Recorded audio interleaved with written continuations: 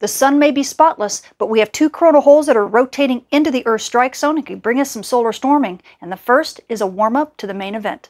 What does this mean for you? Those stories and more in the news this week. This forecast sponsored in part by Eric Johansson.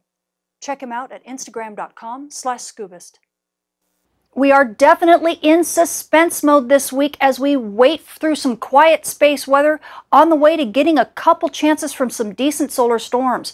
As you can see, the sun continues to be very spotless this week, so amateur radio operators and emergency responders, I'm sorry, but you're still dealing with poor radio propagation on Earth's dayside, and these conditions will easily continue. But we do have a finger-like coronal hole that is going to be rotating in through the Earth strike zone here probably around the weekend. And as it does, it should be sending us some fast solar wind, and it could give us aurora even down to mid-latitudes for just a short while. But we got to look at that as kind of the warm-up to the main event, because as I'll show you in stereo's view, there is a big coronal hole that we've seen before, and this one got us to a G2 level storm, and you can just begin to see it rotating into Earth view on the sun's east limb. And this region will be rotating in through the Earth strike zone in about 2 weeks, and it could easily give us some solar storm conditions that will bring aurora deep into mid-latitudes and possibly give us some decent aurora show over many parts of the world. Switching to our M-flare threat meter, as you can see, the X-ray flux continues to be extremely low. We're basically flatlined, and therefore by proxy the solar flux continues to be low. We have a spotless sun, folks, and at solar minimum this is pretty much the story. You can also see we do still get the data dropouts because we are still in eclipse season. So for those of you who look at data from the GOES spacecraft, if you see the data drop out or if you see a big object move across the images, don't worry, it's not Nibiru, it's just the moon.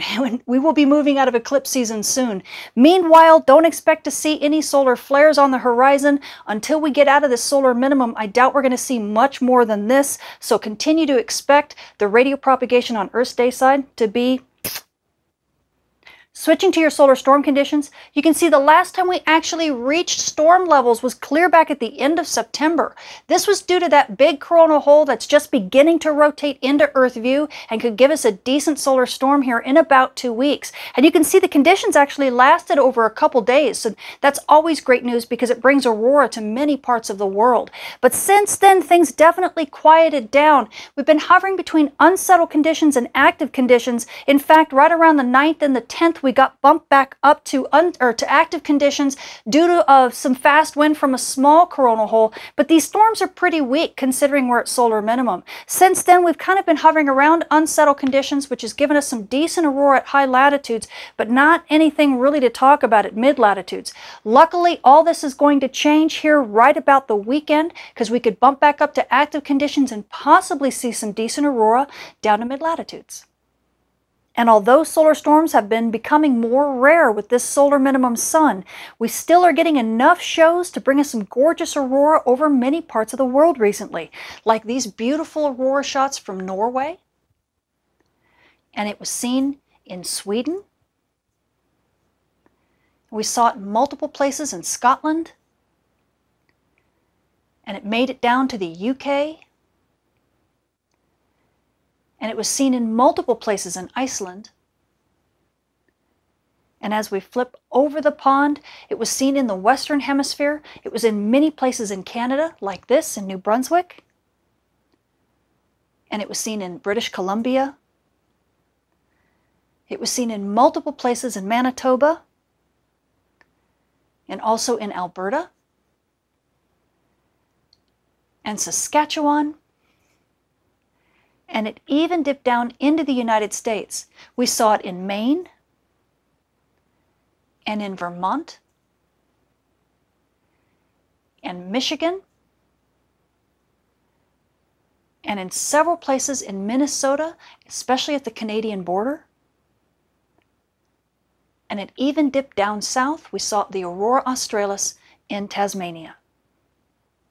So what else does our sun have in store for us this week? Well, this is stereo A. It's our partially far-sighted monitor. You can see here's Earth, here's the sun, and here's stereo A staring at the sun pretty much from the side.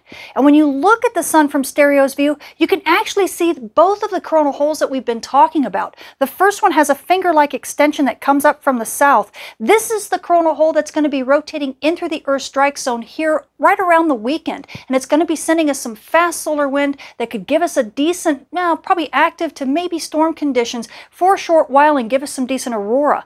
But we're going to look at this one as kind of a warm-up to the main event. The main event is that bigger coronal hole that's kind of in the center of the disk, and it's much more extended, kind of left to right. So that means it's going to give us even more fast solar wind that will last a longer period of time. This is the coronal hole that gave us a G2 level storm just a couple months ago and gave us a decent solar storm just at the end of September. So when this thing rotates in through the Earth strike zone, it's going to be sending us some decent fast solar wind and could easily give us some really good aurora show down to mid-latitudes over the span of a couple days. So keep your fingers crossed, aurora photographers, because it's coming.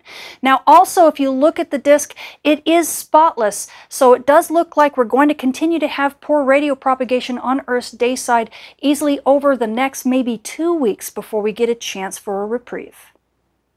Switching to our moon, we are now coming out of a full moon on our way to the third quarter, and by the 19th, the moon will still be about 75% illuminated. So you night sky watchers, if you're looking for those dim objects in the sky, you're going to have to compete with this bright companion, so be sure to check your local rise and set times. Switching to your solar storm conditions and aurora possibilities over the coming week. As I mentioned before, this week is pretty quiet. We're only expecting some minor disturbances here and there. So at high latitudes, NOAA is expecting unsettled conditions with up to about a 20% chance of a minor storm early in the week. Now, as we get to the latter part of the week, those storm conditions possibilities will bump up a bit, and that's due to that coronal hole that could be sending us some fast solar wind. That's kind of a warm-up to the main event. At mid-latitudes, we're definitely expecting quiet conditions, but again, as we move to the end of the week and in through the weekend, we could start seeing those possibilities for aurora and actual storm conditions rise. So you aurora photographers, definitely keep your batteries charged and get ready, because it might get exciting soon. Switching to our solar flare and particle radiation storm outlook over the coming week, everything continues to be in the green when it comes to big solar flares. I know I sound like a broken record, but once again we have a spotless sun. So solar flux is sitting in the high 60s, mid to high 60s, and there's no risk for radio blackouts. So this should make you GPS users on Earth's dayside very happy. GPS reception should be pretty top notch. Now, of course, amateur radio operators and emergency responders, well, dayside propagation once again is still struggling, and this is the way it's going to continue. Even as we look at stereo on the far side, we are still not seeing any bright regions, so the solar flux is going to continue to be in the 60s easily over the next 2 weeks. Now also, because we are at solar minimum, we do have a higher cosmic ray impingement than we normally do have, so you frequent flyers, and this does include aircrew who fly over 800 hours annually and fly at high latitudes and high altitudes, you are in the marginal range for radiation dose, and this does include prenatal passengers. So please take this into consideration in your flight plans. So the space weather this week definitely remains a bit on the quiet side, but there is a little suspense building. When we look at the disk, it may be spotless right now, and I know that's bad news for amateur radio operators and emergency responders. You guys are dealing with poor radio propagation on Earth's dayside and very low solar flux, and it looks like these trends are going to continue easily over the next couple weeks. So you're just going to have to deal with that. Now, GPS users, you guys are in great shape. Not only are you getting great GPS reception on Earth's dayside, but all these little minor disturbances are helping to stabilize that upper atmosphere for you. So your GPS reception, even at low latitude, should look pretty nice. So enjoy, because that's going to continue easily over the next week or so. Now, the big story, of course, those are the coronal holes that are going to be rotating into the Earth strike zone here over the next, well, this weekend, and then, of course, the next week after that. And that could be bringing some aurora down to mid-latitudes from the fast solar wind we're going to get. So your aurora photographers, definitely keep yourself in suspense mode, charge your batteries, because we might get some decent chancing for some solar storms. I'm Tamitha Scove. Thank you for watching.